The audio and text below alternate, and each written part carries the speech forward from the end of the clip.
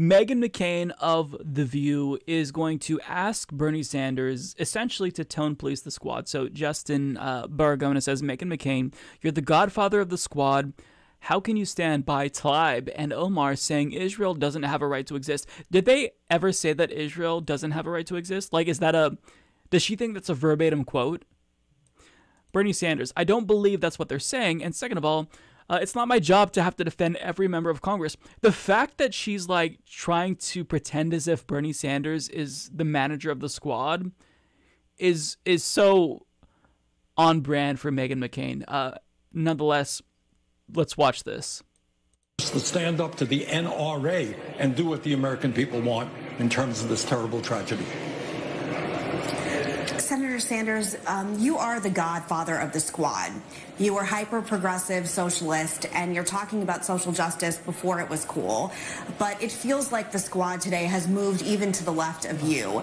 How is it for you to stand by everything AOC, Rashida Tlaib, and Ilhan Omar have said and done, particularly when it comes to Israel, and talking about from the river to the sea and the extermination of Israel as a right to exist? Or do you think the movement, which you started, has moved away from what you envisioned? Well, Meghan, first of all, I don't believe that's what they're saying. And second of all, it's not my job to have to defend every member of Congress any more than it is their job to defend every statement that I make.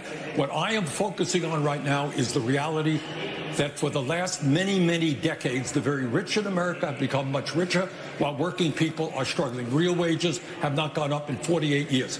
I love how he just, like, whatever the question is, he just sidesteps it and goes on to his usual spiel. I love it. And what I'm working on right now is a budget which says to the wealthiest people in this country, you know what?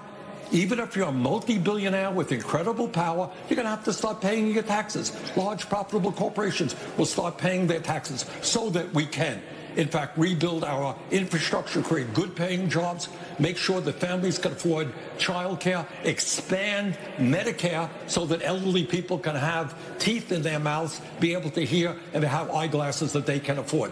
That's what I am focusing on right now. I think the folks in the progressives in the House are doing a very good job in standing up for working families. It's not my job to comment on everything that any member of the House says. Anymore it is for them to comment on what I say. Okay. Our thanks to Senator Bernie Sanders for always... Whenever Bernie talks about healthcare or talks about like expanding Medicare to cover vision, dental, and hearing, I always like envision him doing his pointing, covering dental, hearing, and vision. And I think that maybe it was Nina Turner who shared the panels of him like doing all of that. Like it's such a cute thing that he does.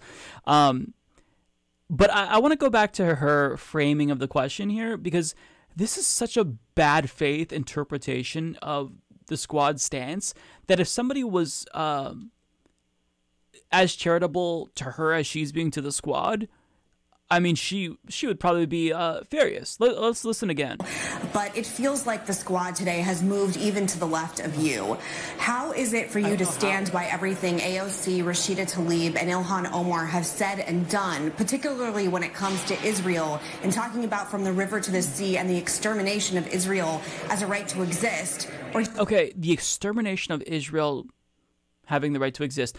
Like, they've never used the words extermination. They've never said Israel doesn't have the right to exist. They haven't even implied that that's the case. So if we're going to be that charitable to her, then we can say she supports the extermination of Palestinians, and that Palestinian people, they don't have the right to exist in their homes. They don't have the right to have their own state. She doesn't support a two-state solution even. She's that much of an extremist. She's a fascist because she supports an ethno-state. If she really wants to be that bad faith, we can get that bad faith. If we apply her analysis or like the level of analysis, how disingenuous she's being to the squad, if we apply her like logic to her own argument, it can be worse, you know. So for her to even characterize their arguments like that, it shows that like this is not a serious person. This is not a serious person. Oh, they want to exterminate Israel. That's you saying that. You said that they want to exterminate Israel. They said they would like to end apartheid. She's such an insufferable hack. Like I can't stand Meghan McCain.